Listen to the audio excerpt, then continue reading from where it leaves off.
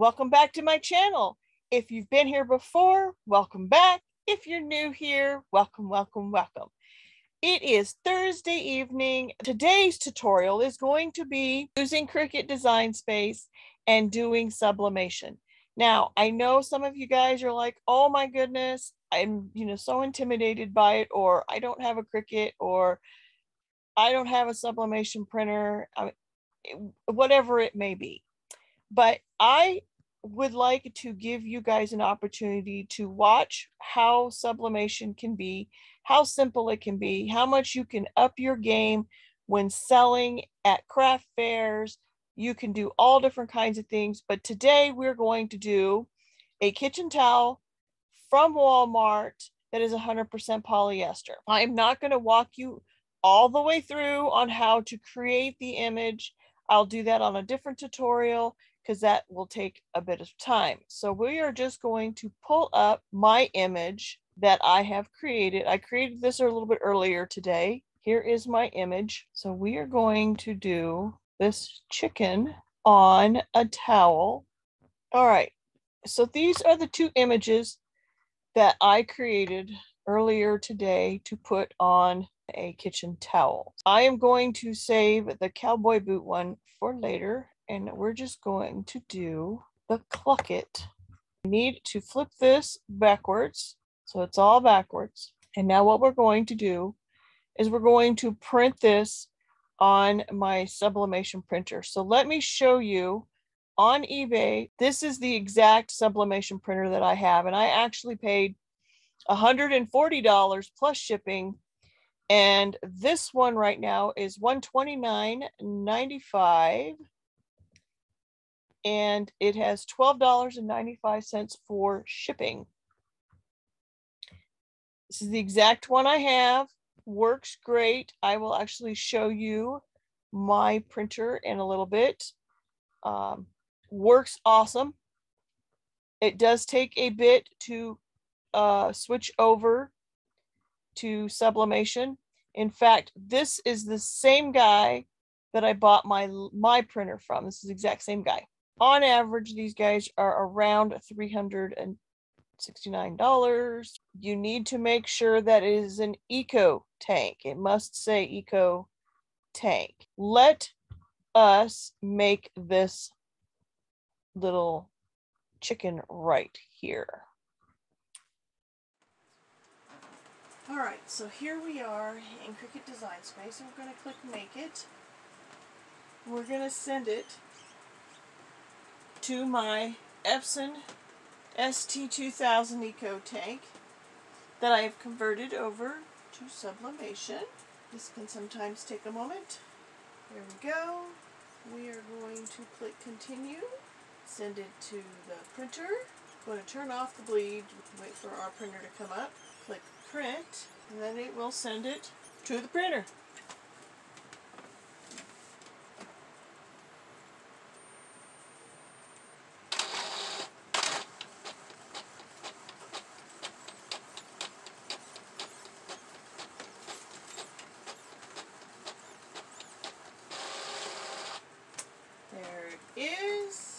All right, so then what we're going to do is we're going to cut this out. So let me grab my scissors real quick.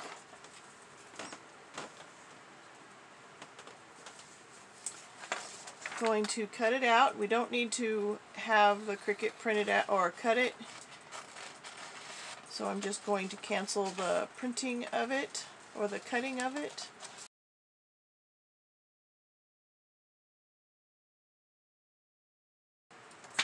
Right, it's cut out. Let me show you the towel we're going to use. And these are just the Walmart mainstay towels.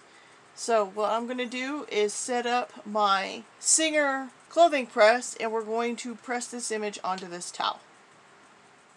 Alright, so what you're going to need is your towel, some heat tape, a lint roller, and I got this from the Dollar Tree,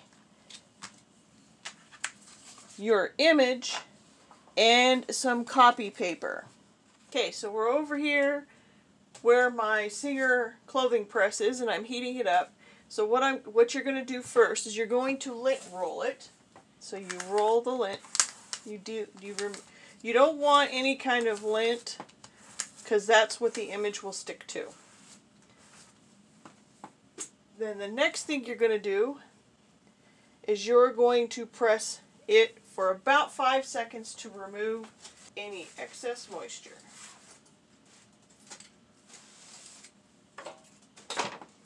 Now I don't have a regular heat press, I just have this Singer Magic Press 4. I've had it for about 5 years. I do believe it's time for me to upgrade because it likes to turn off on me.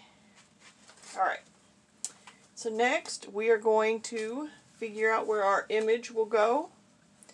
Now, make sure you don't put your image on a hot, once you freshly press it, because it'll start sublimating right away. So you want to make sure it is not hot.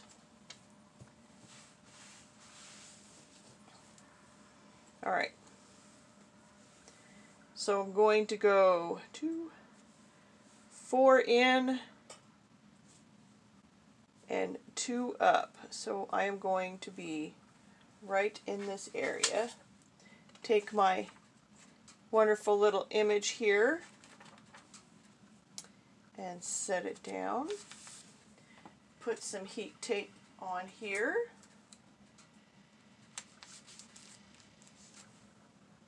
Do not use regular Scotch tape. You need to get heat tape or else the glue from the tape will adhere to your fabric and ruin it. So the next thing you're going to do is you're going to take a piece of paper, copy paper. Don't use wax paper, don't use parchment paper, don't use anything that has a coating on it whatsoever. Because what you need is an area for the ink to go to, because it turns into a gas and it will float in the area and attach to other paper. So you need to have paper that will absorb it. So I'm going to put 2 sheets down. And then I'm going to put my image.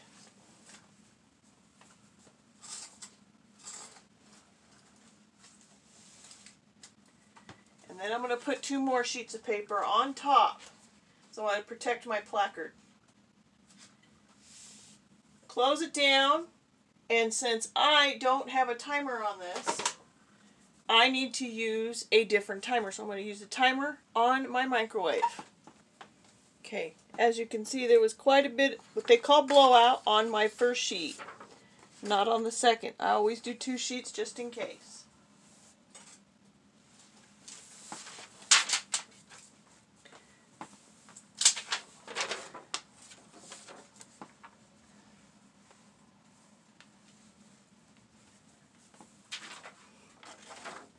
Neither one of the bottom sheets had any blowout, which is good.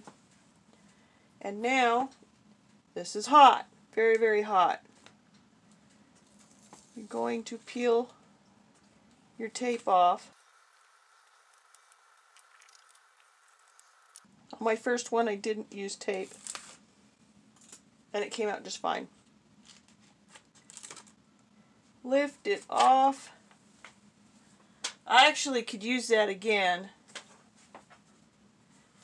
But look at that. Look at the detail in that. That came out phenomenal. You can see the chicken. You can see, and it's soft. It's not like vinyl or anything because there's nothing there. It's just the ink, and that is it. So I'll fold it up. I'm going to close this and turn it off. So you don't need a press, a professional press, but you need something that will press. And if you have something like one of these,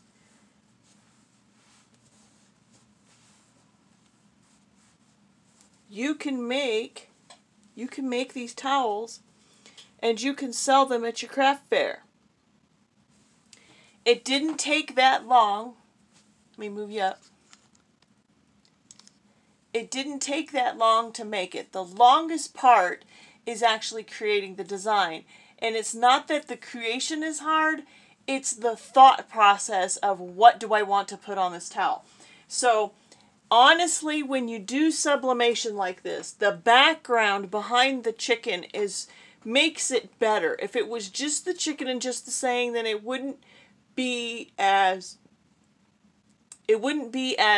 full coverage image. You want to do something that's full coverage. I mean, that's a real photograph of a chicken. I mean, it's a real. Now, I do have, you're not going to see his eyes like, like it's a full colored picture, because remember, this is like terry cloth fuzzy. But you get the gist that he's a chicken. You really do. And it's not that hard. So my next tutorial will actually be a wood project. And then if you want to know how to make this image in Design Space, in Cricut Design Space, you don't need to have Inkscape, you don't need to have Silhouette. You can create this in Design Space. If you want to learn how to do that, it'll probably be in about 2 weeks, and I will do a full tutorial on how to actually make this. I have another image, or a few more images, that I really want to do for the craft fairs, and this little guy is gonna go to the craft fair. Total time for me on my Singer Magic Press was 3.5 minutes for me to sublimate this. So anyone can do this. All you need is a little simple magic press and the sublimation printer. So if you cruise eBay and you keep your eye open, those sublimation printers come along at a decent price. And you have to convert it yourself from a regular printer ink to sublimation ink. It is not difficult, just a little tedious to get it done. Once you get it done, it is so easy. It prints out super fast. The ink lasts a long time in the Eco Tank, and you can get all different kinds of ink from all different kinds of people. And I have heard people saying that they like Cosmos ink. That's not the kind of ink that I got. I will leave a link down below to the Etsy seller that I got my sublimation ink from. And I'm completely satisfied with it. And I only paid 99 cents a bottle plus $2 shipping. So yeah, I can keep buying from that person. So guys, if you made it this far, go ahead and hit that like button, hit that subscribe button, and hit that notification bell. And that way you'll get notified each time I upload one of these tutorials on crafts, on how to do crafts, because I do just about everything. If you really like my content, let YouTube know by hitting that like button and hitting that subscribe button, and then hitting that little notification bell. It helps my channel, helps me get out there on YouTube, and helps my channel grow. It's totally free, doesn't cost you a thing. I appreciate each and every one of the people that have subscribed to my channel. And to my subscribers, when I hit 1,000 subscribers, I will do a giveaway. I'm not giving away what the giveaway is going to be.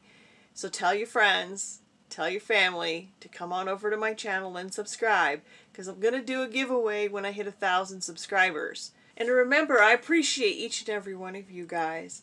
So until my next video, bye!